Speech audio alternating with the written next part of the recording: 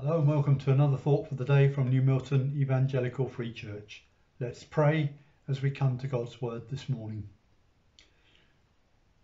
Gracious Lord and Heavenly Father, we thank you that we can draw near. We thank you that we can begin each day and every day knowing your presence with us.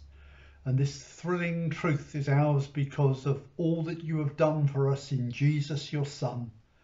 In his death on the cross, his resurrection from the dead, his ascension into heaven, his ministry even now, seated at your right hand with us on his mind and his heart, praying for us as we proceed through this day. So hear our prayer and open your word to us now. We ask in his name and for his sake. Amen. Well, we're reading Joshua chapter 20 this morning. We're looking at the whole chapter, but I've chosen to read verses 1 to 6 and verse 9. So Joshua chapter 20, verses 1 to 6, and then on to verse 9. Then the Lord said to Joshua, "Tell the Israelites to designate the cities of refuge as I instructed you through Moses, so that anyone who kills a person accidentally and unintentionally may flee there and find protection from the avenger of blood. When they flee to one of these cities, they are to stand in the entrance of the city gate and state their case before the elders of that city. Then the elders are to admit the fugitive into their city and provide a place to live among them. If the avenger of blood comes in pursuit, the elders must not surrender the fugitive, because the fugitive killed their neighbour unintentionally and without malice aforethought. They are to stay in that city until they have stood trial before the assembly and until the death of the high priest who is serving at that time. Then they may go back to their own home in the town from which they fled." And then verse 9.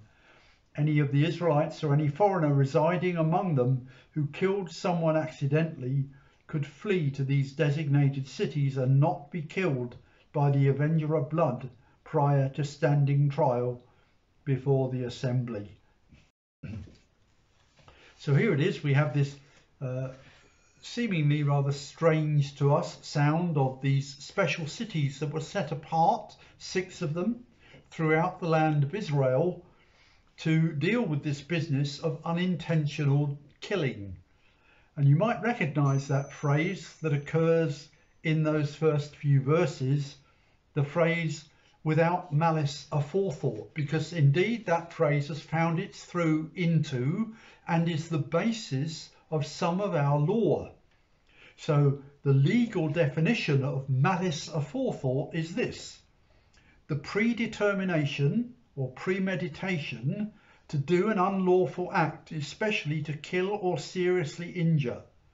The intent with which an unlawful killing is effected, which must be proved for the crime to constitute murder. So if there was intention with malice aforethought planned out before the action took place, that is murder. But if not, we would designate it manslaughter. And the penalty for the latter is less than the penalty from the former. Well, there was another action in play here in the land of Israel. When someone was killed by accident by someone else, the next male relative of the victim had the right to become the avenger of blood. In other words, they could avenge the blood of the slain person by taking the life of the killer. And they could chase them and hunt them down and do this without any further intervention from the governing powers. So that was the ruling. Now there was a release of that stipulation in these 6 cities of refuge. So what these are sanctuaries for the person who has done the killing.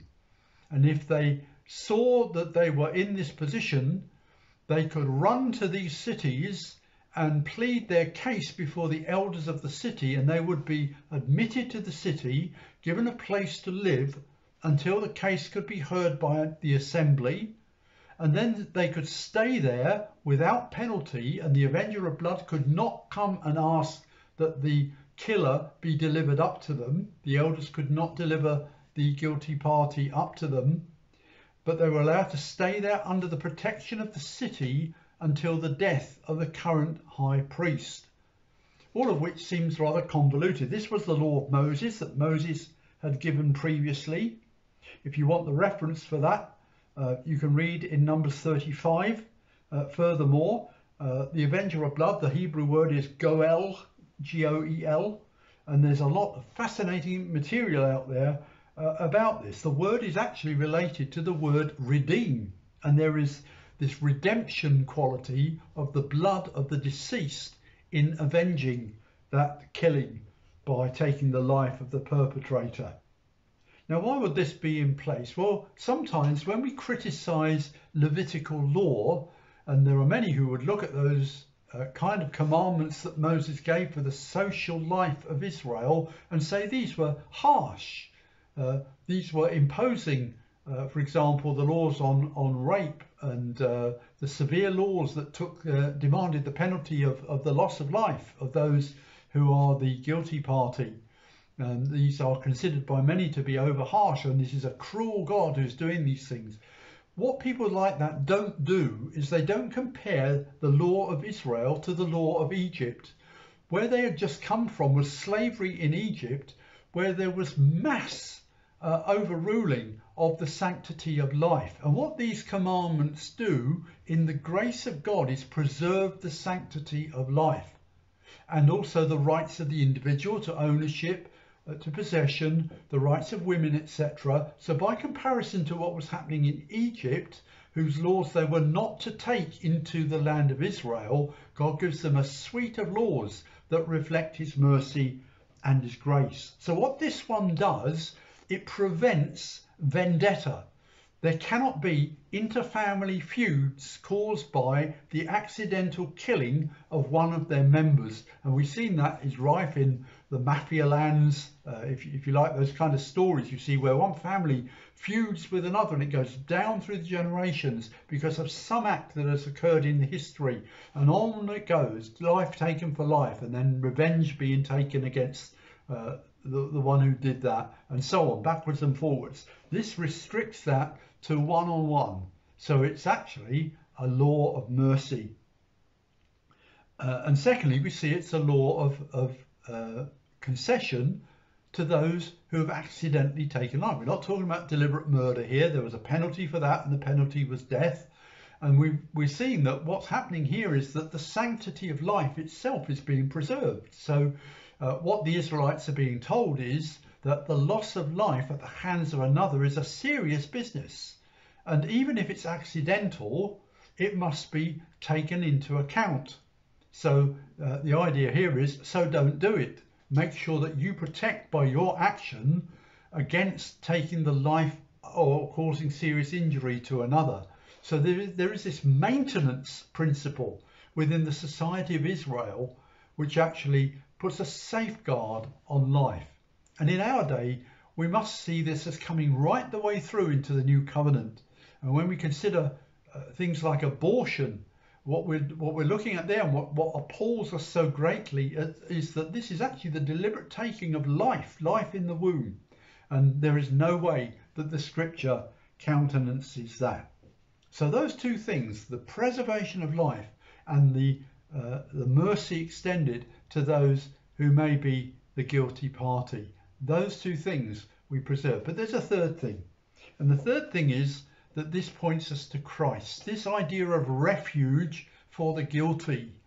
And we recall to mind the words of the hymn, How Firm a Foundation, where the verse goes on about you who unto Jesus for refuge have fled. What's that mean? It means that you are guilty. You deserve judgment. You deserve the penalty that your sin has incurred.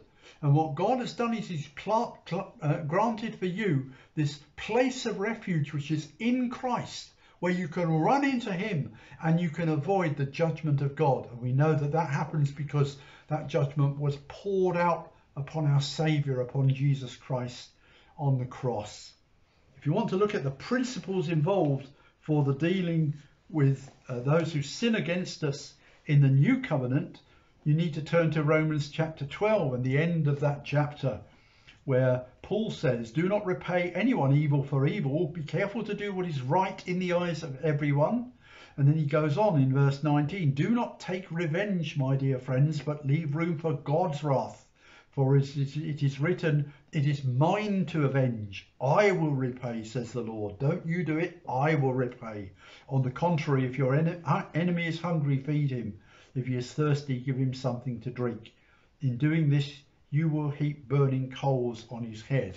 So in the new covenant, we're not living in a land which God has given us. We're not living according to the social law he has imposed upon us, which is to be our cultural climb. We are living under the grace of Jesus, and those things point us to that truth in the new covenant. Just close with a beautiful quote from somebody called David Wurtzel. This is from a website called Days of Praise, which is a daily devotional run from the Institute of Creation Research. Let me quote this in full because it's so lovely. These cities of refuge he's talking about, this is a beautiful picture of the road to Christ Jesus. It is a road so hard that no self-righteous man can ever tread it, but so easy that every sinner who knows himself to be a sinner may by it find his way to heaven. Like the ancient manslayer, we are under condemnation for our sins. The avenger of blood is swift of foot and upon our heels. If any today is outside the refuge of Christ, let him run with all speed to him for salvation, that we might have a strong consolation who have fled for refuge to lay hold upon the hope set before us. So there it is, the picture of Christ, the city of refuge for our souls, when we, the guilty sinners, incurring the judgment of God, righteously so, run to him and we're delivered from judgment and from penalty. There is now no condemnation for you who are in Christ Jesus. You are free in him from the judgment of God. Let's pray. Gracious Lord, how we praise you for that freedom, how we praise you that we need not fear death, for we look to a glorious eternal hope of salvation, won for us in the person of the Son, ours forever in his blood and by his cross. Help us to walk in the light of that joy today. In his name we pray. Amen.